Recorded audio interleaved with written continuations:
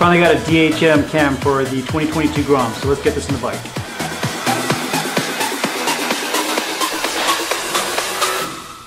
So at least at the time of recording, I think David at DHM is the only person making a cam for the 2022 Grom.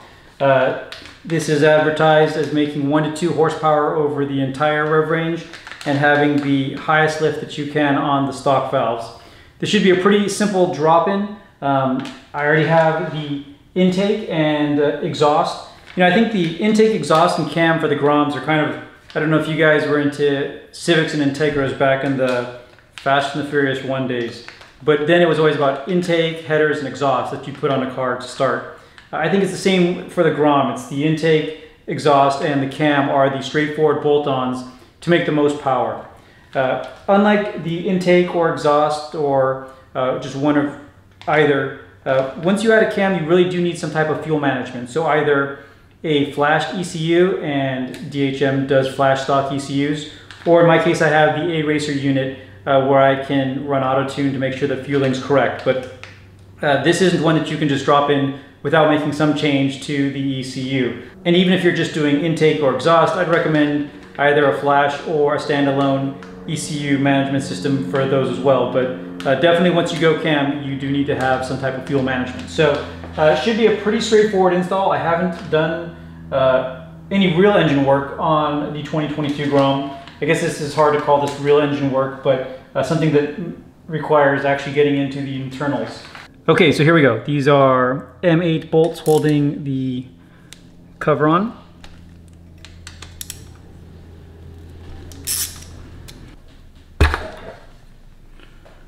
It was pretty well retained by the rubber O-ring here, but again, don't use tools. You don't want to mar up any of the aluminum. Not much oil at all, so you don't have to worry about a mess. You also don't have to drain the oil or anything. Everything we're going to be doing is above the level that the oil's held in the engine. So the cam gear here needs to come out, but first this nut needs to be pulled out, and we need to, I was going to say we need to loosen the cam chain tensioner, but I do not see a cam gear tensioner.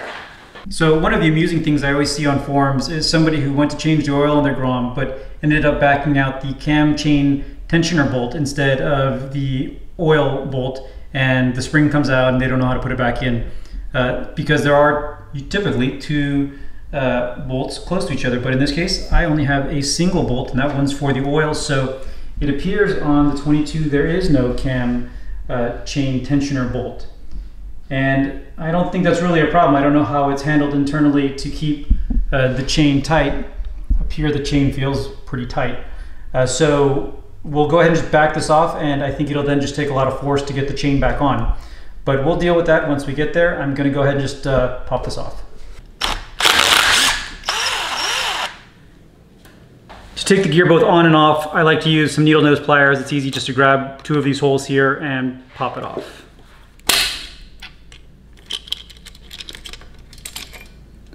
So gear's out, and just set the chain to the side. You don't want it to get sucked back in. It's not too hard to fish it out with a tool, but it's easier if you don't have to. So this is the cam that we're replacing. Looks like it's also retained by a 10mm bolt right there.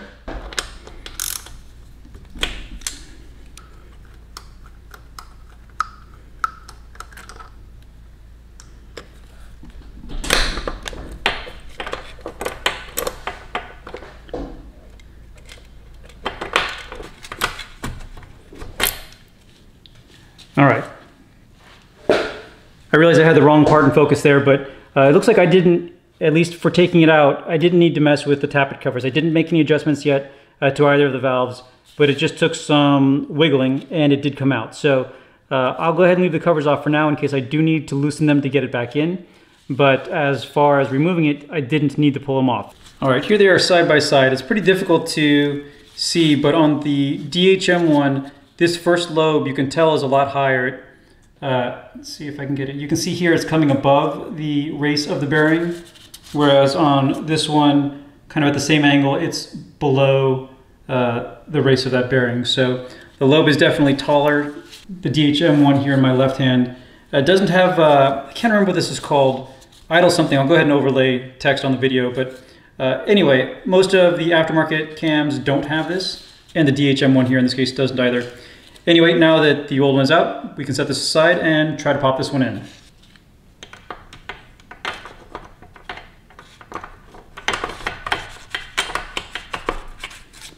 Yeah, look at that.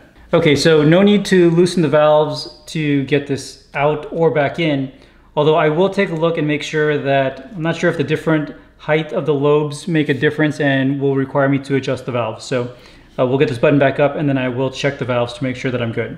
Before we throw the gear back on though, we need to make sure that everything is timed correctly. So we need to get the engine to top dead center so that we can align this little circle with the mark on the front of the casing there.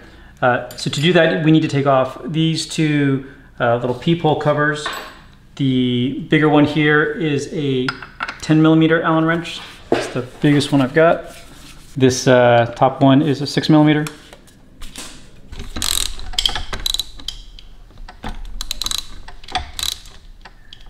I'm also holding the cam chain with my left hand over here just so that it doesn't get sucked back in. I'm just putting some tension on it so it can rotate around.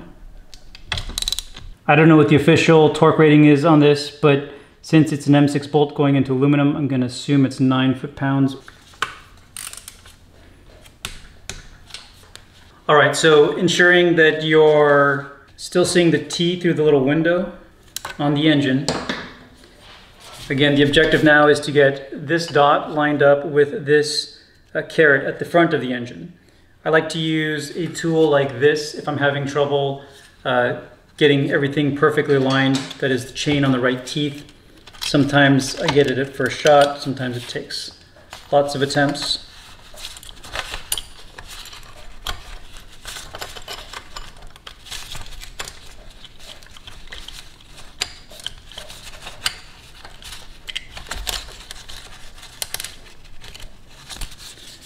Actually, this is also where it can be good to use pliers.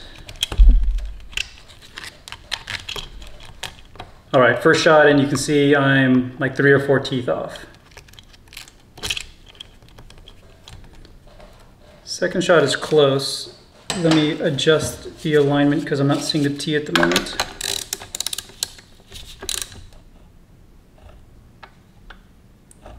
That's the T, and it looks like I'm 1 tooth off.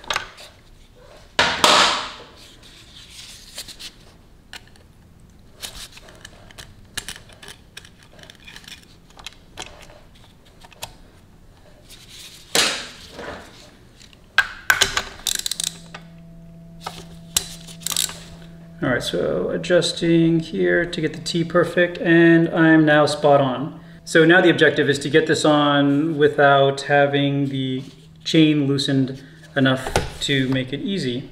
There's also, you can see this piece here needs to be timed with this slot on the cam.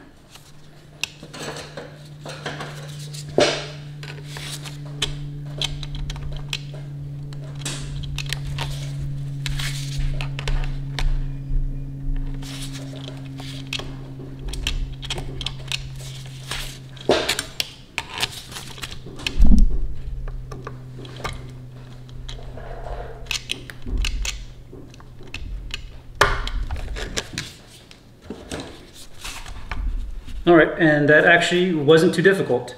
I felt like as I put more pressure on it, it did loosen up somewhere, so there is probably some type of spring actuated cam chain tensioner somewhere that wasn't too hard for me to overcome, so that didn't turn out to be a big deal. And this main cam bolt torques down to 20 foot-pounds. You'll need to, on this side though, hold it with that 17mm wrench so that the engine doesn't spin.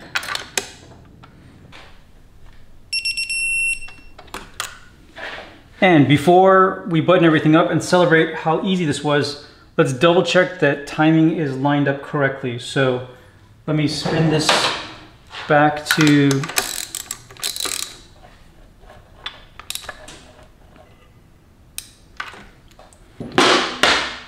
top dead center and confirm that here this dot lines up with this mark.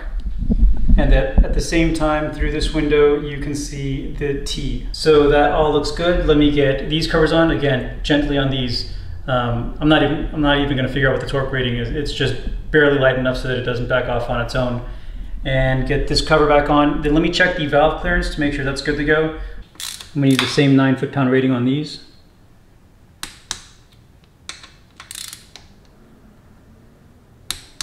Okay, and for the valve lash specification, I didn't see it in the owner's manual, but it is here on the side of the swing arm. This is obviously off the bike because I'm rocking the G-Craft swing arm at this point. But back to this, it shows 0.08 millimeters for the intake, and the exhaust side is 0.20, both say with a 0.02 millimeter plus or minus. I'm just feeling that this probably is off because 0.08 millimeters, and I have a 0.076 millimeters here, and I have a 0.1. The 0.1 easily fits in here, so I'm definitely gonna have to adjust this. And the bottom one feels pretty loose, although that was 0.2 millimeters, which is a much thicker one. Let's see. Yeah, the bottom one is also way too loose. So on both of these, the way that you make the adjustment, you back this top nut off and then this squared shaped piece. There's actually a tool to make this easy that I just haven't got around to getting. So I use needle nose pliers and a wrench. But you back off the locking nut and then using your feeler gauges adjust until you have just enough clearance to have this lightly touch. And then you back the locking nut back down, and then you should be good to go. So let me go ahead and make the adjustment on the intake and the exhaust, and then we'll fire it up. It's weird that this is always a 9mm wrench. I think this is the only thing you use a 9mm wrench for.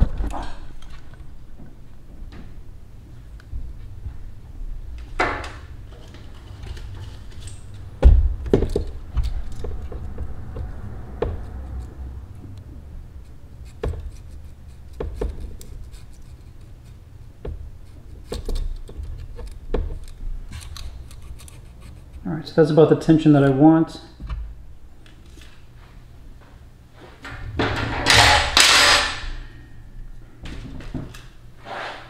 And then again, you should use a different tool that's designed for this, but I use pliers to hold this in place as I lock the nut down.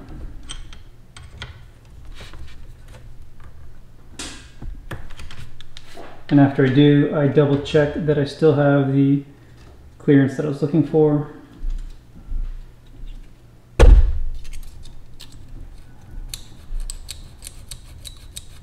Yep, it looks good. All right, difficult to get the camera facing the other direction, but it's honestly the same thing, except for on the exhaust, which is the lower part, we're looking for a 0.2 millimeter clearance instead of the 0.08 millimeter clearance we used on the top. Same 9 foot-pounds on these.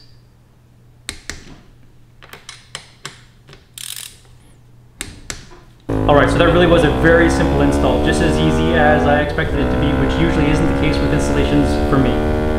Anyway, I do plan to get some miles on the bike now, have the auto tune, adjust the fueling, and then I plan on taking it up to Rider's Block and having Mike dyno it to see how much power I'm making with the modifications that I've got on it. Still got a lot of mods planned for the bike though, so stay tuned for more videos. Thank you everybody for watching, and keep on building.